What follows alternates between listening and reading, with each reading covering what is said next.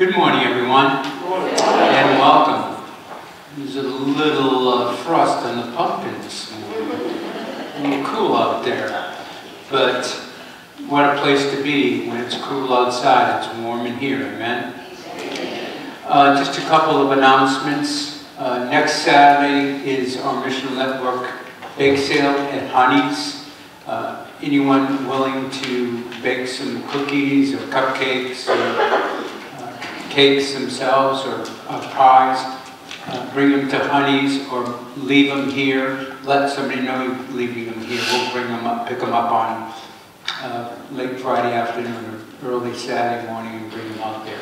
And if you can, take a drive out Route 10 to Honey's and see all the people that are involved in the Missional Network, because that usually raises the network somewhere around $1,500 to $1,600, and that money all goes to the Rise Against Hunger effort that we do, which is coming up at the beginning of December. That's where we package 10,000 bags of food that are sent off to needy places in the world, and we do that 10,000 bags of food in 1 hour. It's amazing. So I'll be drumming up business for that maybe in a couple of weeks, but just keep that in mind. A week from Wednesday is our ecumenical Thanksgiving service at Sardis. Plataw's responsibility is sandwiches. There is a sign-up sheet out in the narthex. If you're able to make sandwiches for that, great. If you can be there for the service, even better.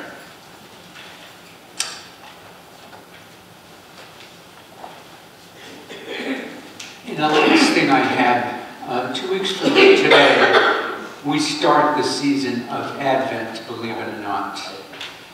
And this year's theme for Advent is reflecting the Savior. And I really encourage you all to come and be a part of that. Sometimes during the Christmas holidays, we take our focus off other things and focus on our busyness and gifts and making this and making that, but very seldom do we allow the time to reflect on God and on the birth of Jesus Christ, our Lord and Savior. So that'll be the focus for our series during Lent. We got some great plans in decorating the sanctuary, so hopefully all of you can come and participate in that. Are there any other announcements? Yes, Barbara. Everybody needs to start thinking about being an usher, communion steward, or a reader. And if you don't sign up, I'll put your name down. Have a job. Did everybody hear that? Barbara's coming after you. If you want to be a reader, a communion server, usher, or a good doobie. Children's message as well. You don't do that? Somebody else does that, like maybe the pastor? So I'll come after you too. All right, please see Barbara if you're willing to come read Scripture. It's a great opportunity, nothing to be afraid of. Scripture's up there for you, marked where you start, where you finish. That way you're part of the service and you feel drawn in, you're closer to God. Any other? Yes, Sheila. I just wanted everyone to know, if you don't already, we're trying to go through our membership, and if you know anyone from church that has not been here in quite a while, please give them a call or write them a note, or just tell them that we miss them and we wish that they could come back and be in our congregation again. Yeah, I think we have something like 170 members. Is that right? No. About 211. 211 members, and you see how many are here this morning. So there's lots and lots of people that have come and gone. A lot of them have moved away. Some of them have passed away, but I think most of those we've captured and removed from the list. But if you know somebody that hasn't been here in a while, give them a call, let them know that we care. We'd love to have them here, part of our worship service. Yes, James. I know it's in the bulletin for the USW meet tomorrow night at 7 o'clock. Electing officers in our pledge. UMW is meeting tomorrow night at 7 o'clock. Any other announcements? Peter, Yes. there will be no play practice this morning. And if you have not brought your Christmas child box, let me know when you're bringing it so I'll know when to pick them up, to haul them up to Everett Chevrolet this week. So everybody heard that there's no Christmas play practice today. And if you haven't had the opportunity to bring in your Operation Christmas Child box, there's still time left, but just let Fred know or let the office know so we can coordinate getting the boxes to the central collection point. Any other announcements? Well then, if you would please rise and join in our singing of our call to worship.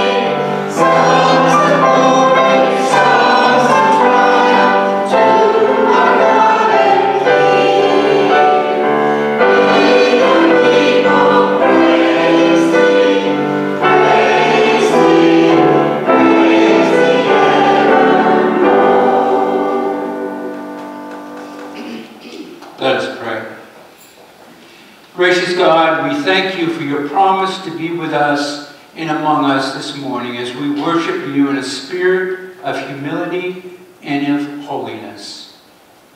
We invite you to be our true mirror, to hold up before us your word in such a way that we see our true selves. Help us also to see in a new way the fullness of your ineffable glory and transcendent grace and mercy. We await in the next hour your word to us, that by it may we be empowered to live in the world, announcing your rule of justice, reconciliation, and peace. When we ask this all in the name of Jesus Christ, our Savior, our Lord, and our friend. Amen.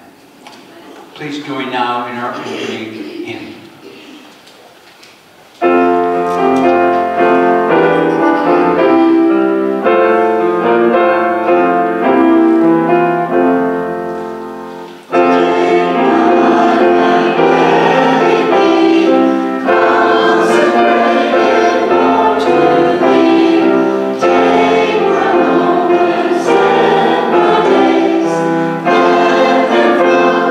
Jesus praise.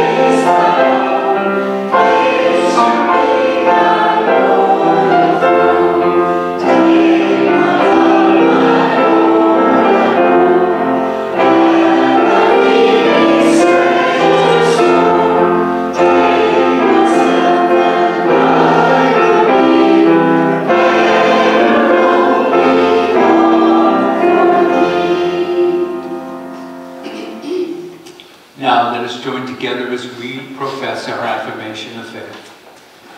I believe in God, the Father Almighty, maker of heaven and earth, and in Jesus Christ, his only Son, our Lord, who was conceived by the Holy Spirit, born of the Virgin Mary, suffered under Pontius Pilate, was crucified, dead, and buried. The third day he rose from the dead. He ascended into heaven and sitteth at the right hand of God the Father Almighty. From thence he shall come to judge the quick and the dead. I believe in the Holy Spirit, the Holy Catholic Church, the communion of saints, the forgiveness of sins, the resurrection of the body, and the life everlasting. Amen. Please be seated.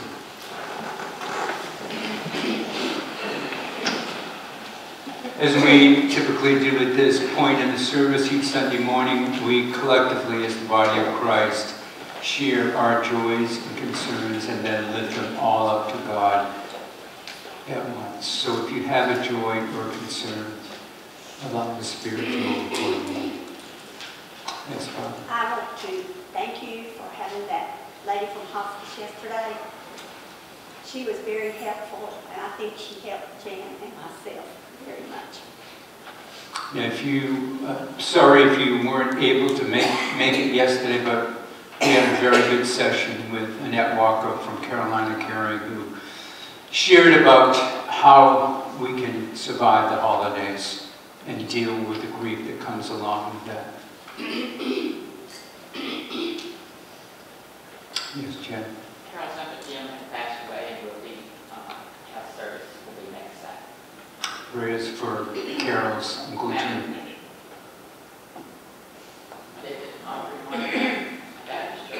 Mountain Grove. Mountain Grove Baptist. So Carol's Uncle Jim passed away. Be with their families. They grieve that loss, and the service will be at Mountain Grove Baptist Church next Sunday. Tony McCormick, son-in-law of Shel Blackie that goes to Ebenezer Methodist Church, was buried yesterday. Be with that family. Amy is his wife. He was 61 years of age. Prayers for the McCormick family as they grieve his loss. Michelle. Joy and prayers for travel mercies for my dad and my brother. They made it safely to Colorado. Their hunt has been successful so far, so we're thankful for that. We don't have to listen to anybody whine until Christmas about a not successful hunt. But they'll be returning at the end of this week, so just prayers for safe return to Colorado. The prayers for Van and Junior Proctor as they return from Colorado. Any other joys or concerns? Let's pray. Most gracious, merciful, loving God, we thank you for this opportunity to come together this morning and to be in a one place, to sing your praises and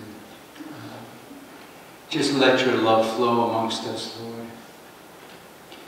Lord, we lift up those names that we just shared, those that need healing, those that need protection and safety, those that are in the process of grieving a loss.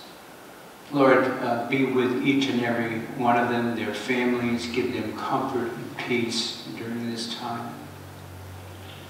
Lord, we thank you for this beautiful day, albeit a little cool outside. The leaves are flying off the trees. That means a lot of raking ahead. But Lord, that's just a gift that we receive from you. The beauty has fallen off the trees. The trees are regenerating and will start again in the spring. So Lord, just as the trees lose their leaves, let us lose all our issues and concerns and troubles, and let us grow in new life and spring forth in more love for you. Lord, we thank you for all the ways you bless us, all the ways you send us and turn us and twist us. Lord, it's all for your sake. It's all for your glory. As we conclude this time of prayer, we conclude it with the words that your Son Jesus gave us, words of assurance as we pray. Our Father, who art in heaven, hallowed be thy name. Thy kingdom come, thy will be done, on earth as it is in heaven. Give us this day our daily bread, and forgive us our trespasses, as we forgive those who trespass against us. And lead us not into temptation, but deliver us from evil. For thine is the kingdom, and the power, and the glory, forever and ever. Amen. I invite our children and youth to come forward for our youth message.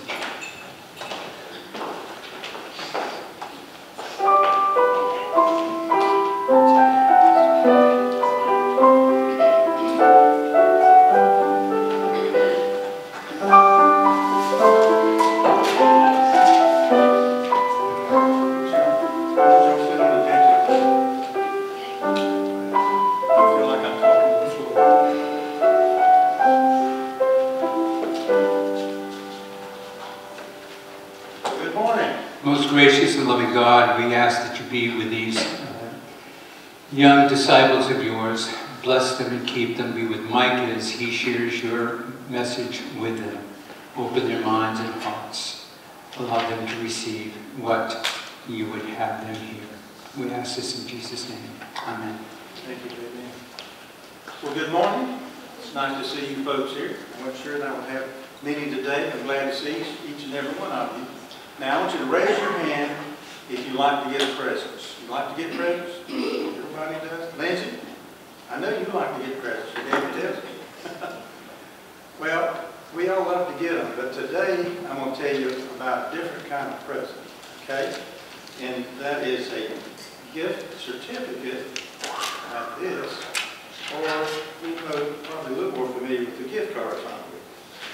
Now, the thing about a gift certificate or a gift card is that someone goes to a store, let's say like Dollar General, and they pay $5. Then whoever gets that gift certificate or gift card can go to the Dollar General and get a $5 gift without spending any money. That's a pretty good deal. Okay? Now, I'm going to talk to you about, show you another kind of gift certificate. These are from Jesus, and they are to everyone. The first one says, you may forgive everyone who hurts you today. Everyone who hurts you today, you can forgive, because Jesus got the gift certificate for it. And the other says, you may tell everyone you know that God loves them. Loves them. Yeah. Let me give you each one of these to be a reminder that, now these are all separate, but God's gift certificate is really in our hearts. We receive His love and forgiveness, and we can share it with others. I want to give you one that each is a reminder. Part here. Now, just like the gift card, these gift certificates are good too, because somebody has paid for them. And we know that Jesus Christ gave His life in payment for all sin. He has earned forgiveness for all people. And Jesus wants us to give that forgiveness to other people too. And we also know that Jesus loves us, and He wants us to share His love with others too. So Jesus has paid for these gift certificates, and He wants us to share them with others. But you know, sometimes some people just want Jesus' gifts of forgiveness and love for themselves. They don't want to share it. Isn't that a shame? But we all know that you can't receive love if you're not capable of sharing love with others. And in the same way, you can't receive forgiveness without being able to forgive other people. Now, Jesus is not talking about money. He's talking about His gifts, which includes love and forgiveness. So the more of those gift certificates you give to other people, the more that will come back to you. If you love others, they're going to love you. If you forgive others, they're going to forgive you. So use these gift certificates, the ones from your heart, as often as you can today and through this week and through your lives, okay? All right, we're going to pray, but after we pray, I want you to just sit still and have a little something to give you, okay? Let's bow. Most gracious Heavenly Father, we thank you for this day. We thank you for our church, our pastor. We thank you for these young people, Lord, and their families. And Father, we thank you for your gifts of love and forgiveness. That enables us to love others, Father, as you have instructed us to do, and also to forgive others. And Lord, we pray these and all things in the name of your beautiful Son, Jesus the Christ. Now, Friday night, Kay and I happened to be at the Dollar General, and I was thinking about doing this lesson about gift certificates and gift cards. So I said, well, I'll just pick up some gift cards. So I have a gift card. It's not a lot of money, but it's one for each of you. And it's got this cash receipt on the back in case there's a question about it. Now, I made a mistake. I went up and grabbed a bunch of gift cards, some of them, and I didn't notice till I got to the cash register when she was ringing it up and it says, happy birthday on there. So this is for your belated birthday or for your future birthday, or we can just say this is happy birthday Jesus next month, okay? So go and use these, and it's not a lot, but just a little early Christmas card for Pam, okay? Thank you.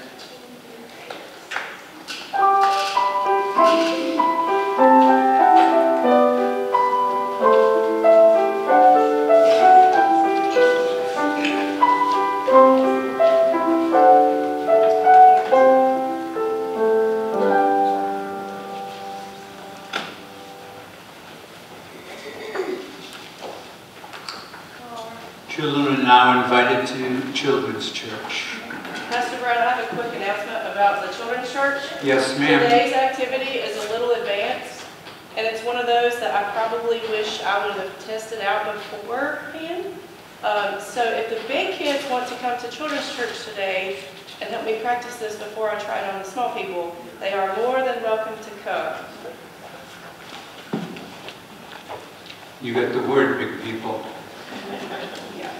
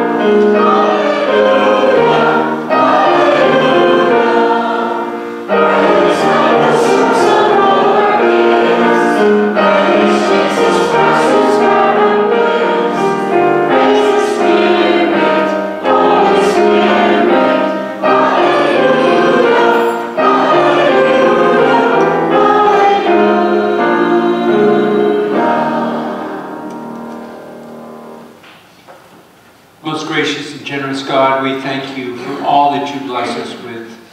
And we take this opportunity now to just give back a small portion of all that you give to us. We present our tithes and our offerings and ask you, Lord, to bless them and anoint them. Make them be for us a means of expanding your kingdom, not only here in this local area, but throughout the world. We pray this all in Jesus' precious name. And Lord, I ask that you bless these snacks that have been given. Allow them to fall into the hands of those that might need a little bit of encouragement. And we ask this in Jesus' name. Amen.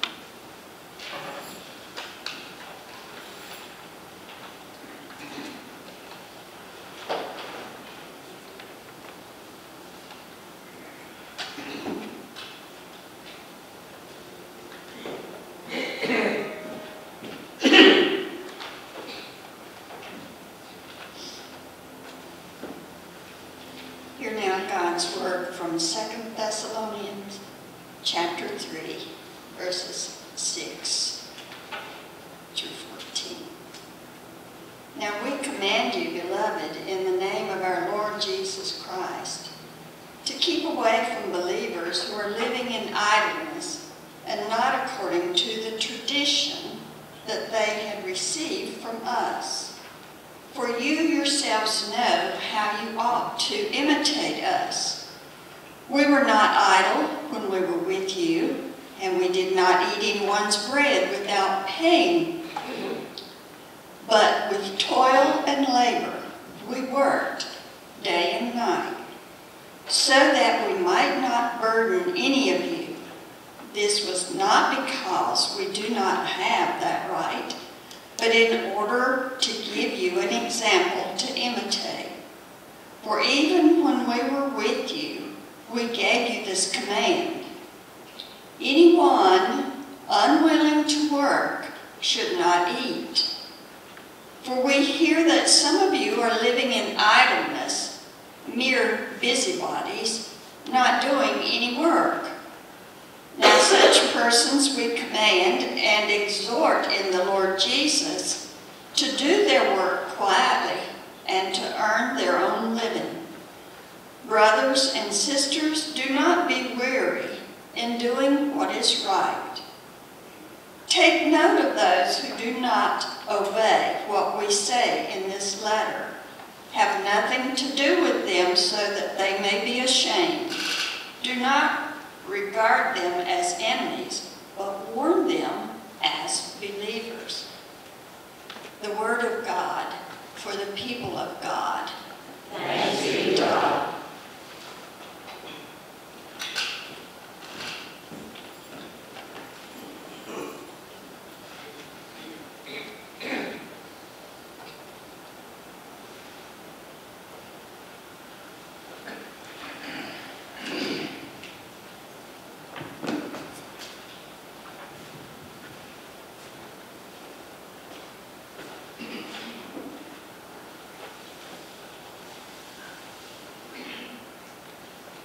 Please pray with me. Come, Holy Spirit, come in Jesus' precious name. Fill our hearts with your love. Let us resound with that love so that it might shed and spread to others that are desperate to have that love in their lives. We ask this in Jesus' name. Amen. There's a story about two factory workers, Joe and Lester. And they were talking. And Joe said, I think I know how to get some time off from work. And Lester said, well, how do you think you'll do that? So Joe proceeded to climb up a ladder to the rafters of the factory and hang upside down by his knees. The boss walked in, saw Joe hanging from the ceiling, and asked him what on earth he was doing. I'm a light bulb, said Joe. I think you need some time off, said the boss. So Joe jumped down and walked out of the factory, and Lester started walking out the factory with him. And the boss asked him, where do you think you're going? Home, said Lester. I can't work in the dark.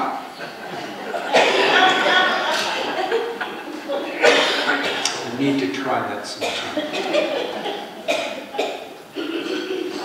Now, if some people use as much creativity in their work as they're trying to get out of their work, the quality of work and productivity probably would just skyrocket. Well, the reason I share this story is that it would have been a whole lot easier to be like Joe and Lester and come up with some fancy excuse not to talk about the topic on our agenda today. You see, some people are scandalized whenever we use the S word and the F word in any church setting.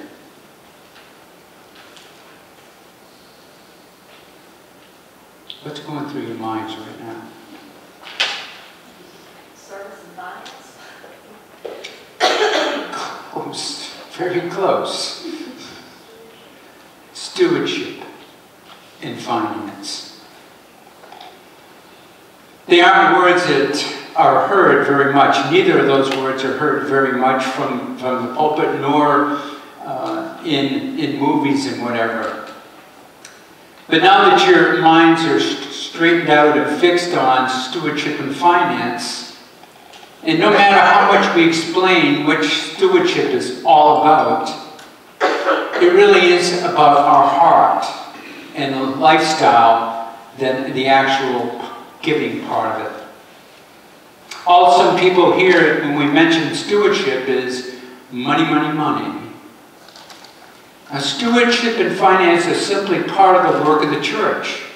So, remember what Margaret just read to us.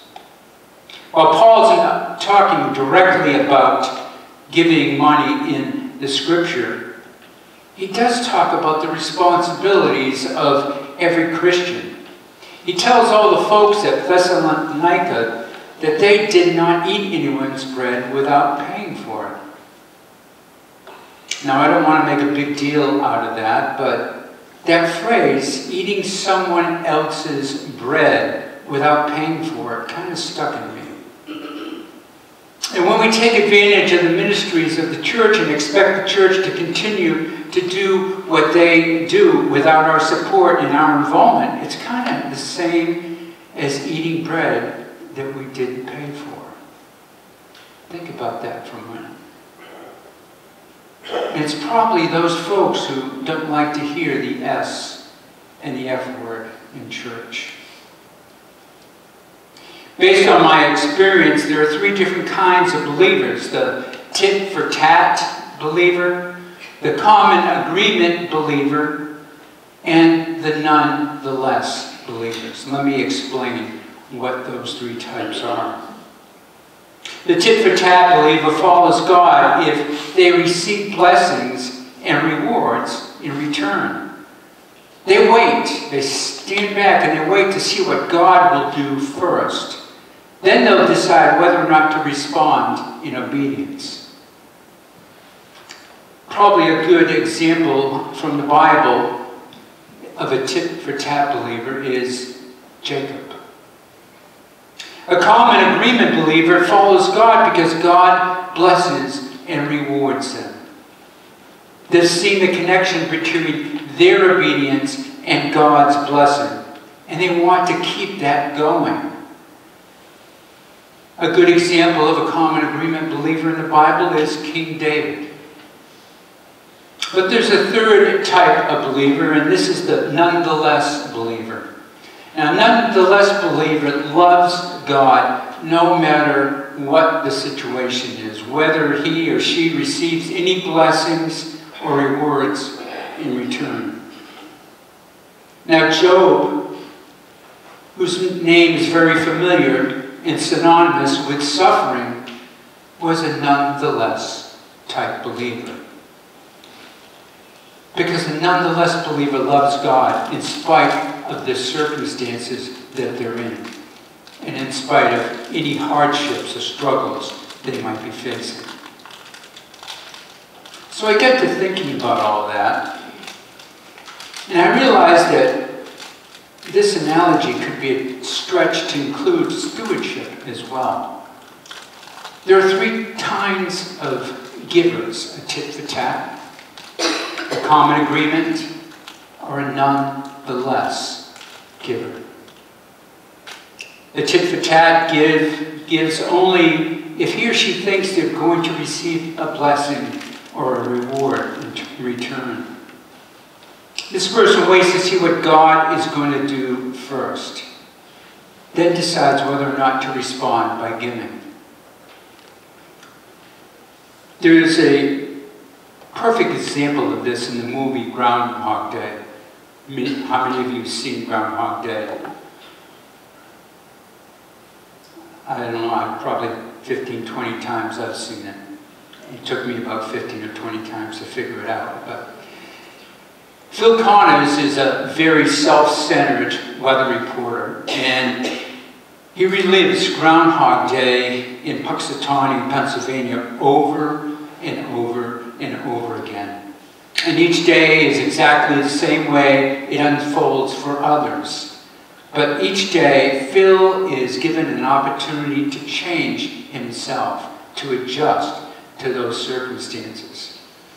And finally, he has come to know and love all those people, the ones especially that he neglected or disdained. He knows every move. He's seen them go through those motions time and time again. Remember the scene? Hey, Phil! Phil? And then there's a big puddle, nice puddle. What he learns is that this divine-like intervention that comes can be a thankless job. Have you ever thought about how much we take God for granted? Think about all the complex details that come together every day in our lives just to sustain our lives. Yet how often do we stop to thank God for all God has done for us? And when we do give thanks, we're finally realizing all that God's providence has done for us. And when we don't give thanks, we're just taking advantage of all that providence. Or it's like somebody eating someone else's bread that we didn't pay for. So we're being tit for tat Christians. Now the common agreement giver gives because God has blessed him and wants him to keep receiving those blessings. But that's probably not the best theology or the best reason. It's a good reason though. And there's a scene in To Kill a Mockingbird that illustrates this type of idea. A man, Mr. Cunningham, is seen taking up a burlap bag filled with nuts, and his wagon approaches the Finch house. A young girl runs up the stairs and calls out for her father. He appears on the steps. "Good morning, Walter."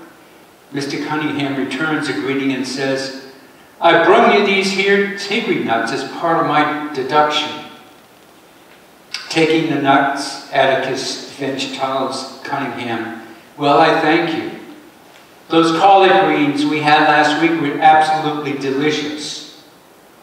Cunningham tips his hat and takes his leave. But then the young girl approaches her father and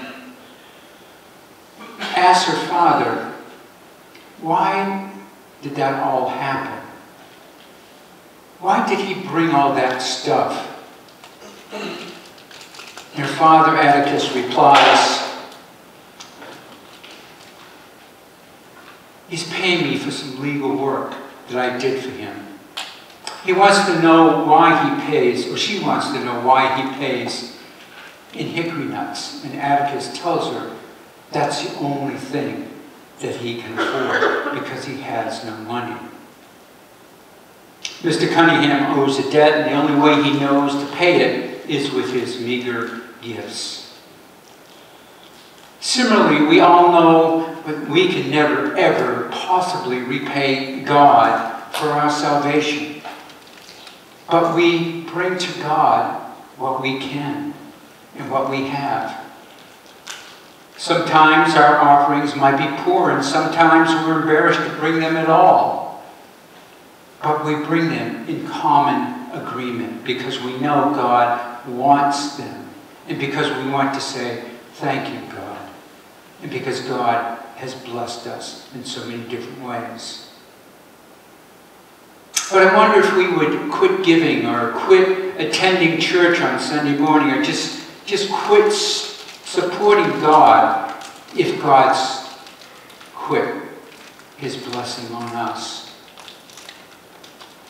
That's the danger of being only a common agreement Christian. And then there's the nonetheless Christian. Those who are just like good old Job. They have faith, they give, they attend, they support, they reach out, regardless of whether or not they like the preacher. Regardless of whether they agree with all the ministries of the church. Regardless of whether or not they use the S word and F word in church. The nonetheless Christians stay involved regardless of whether or not they are blessed, because they know that God is faithful no matter what the situation might be. So they in turn try their best to be just like God and remain faithful no matter what their situation might be. The nonetheless Christians give and participate and support and pray simply because they love God. They have experienced the unconditional love and faithfulness that God has for each and every one of us. And they want to share that love with others. And it doesn't make any difference whether life is good or life is tough. They love God and they know God is faithful in the midst of every situation that comes at them. What if we were all nonetheless type Christians? How would that change the world that we live in?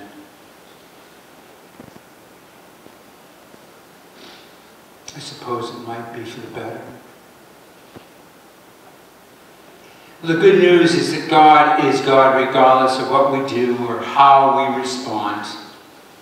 Tit for tat, common agreement, or nonetheless, it doesn't make any difference to God. We're all His children, and He loves us all the same. Because God is God. And I hope you notice, too, that all these types of Christians are still Christians.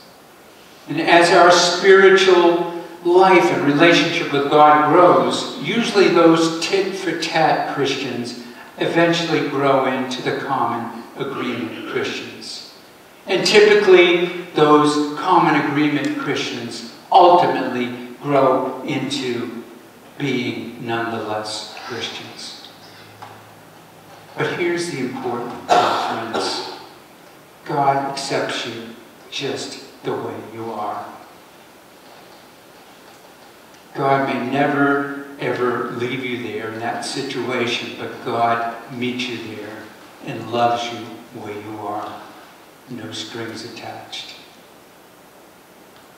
And hopefully we as a church live and model that as well to others. Because you see, it takes all of us inclusively, every single one of us. Because when we're individuals, we're weak. But together, we're unbreakable. Amen? You and I are just like a bundle of sticks. Individually, we can be broken. But when we are tied together as a big bundle, through the love of God in Christ, we're nearly unbreakable. It doesn't matter what kind of Christian or what kind of giver we are, tit for tat, common agreement, nonetheless, as long as we're faithful. And as long as we're all tied together through the bonds of our baptism and our salvation in Jesus Christ. There's nothing, absolutely nothing, that we can't face. Whether it's shortfalls in the budget or giving, whether it's cancer, whether it's disagreements about how things should be done, or maybe even disaffiliation. Whatever it is, we stick together. If we rely on God, if we all together become fuel for the fire, we can accomplish whatever God puts before us. Oh, give thanks to the Lord, for He is good. His love endures forever. Amen. Let's pray.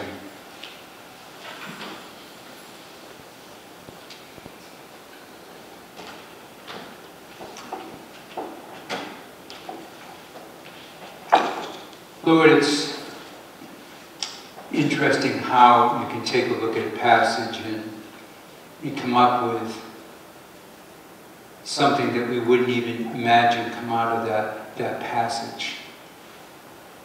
Yet, how true your word is,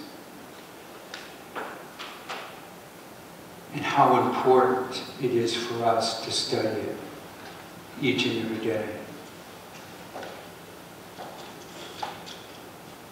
So Lord, whether we're tit for tats or common agreement or nonetheless type believers, as I said before, we're all God's children, created in His image, Imago Dei.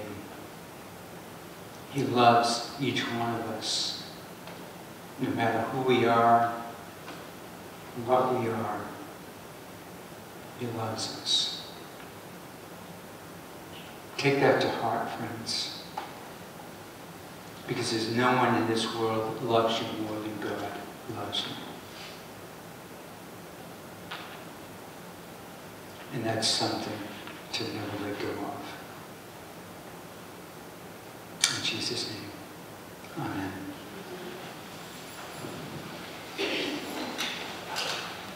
Please rise now as we sing our closing hymn.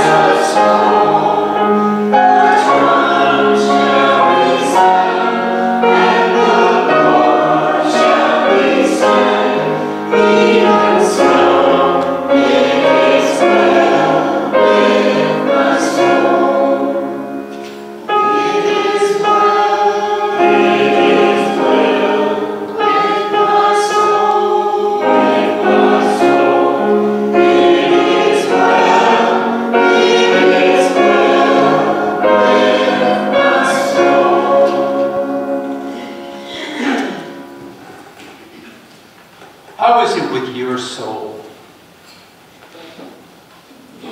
Good. I see some smiles. Today's message wasn't about S&F, even though I made reference to that. Because S&F is all between you and God. Not about me or the church. It's about you and God. What the means of the message was today is for you to examine what type of believer you are. Do you give just because you expect God to give something back to you? Or do you give because you know you're going to get something from God, so you keep on giving? what you give, not even expecting one single thing back. You just keep giving, you just keep plugging because you love the Lord your God. That's what it's all about. What kind of Christian are you? Not about money, not about finance. God loves you regardless of your tit-for-tat common agreement or nonetheless. But for you to examine where you stand in those three different categories. So go and think about that. Be blessed with God's love, God's mercy, God's grace, God's forgiveness. Stay healthy, stay strong, always keep focused. Have a great week, everyone. God bless you.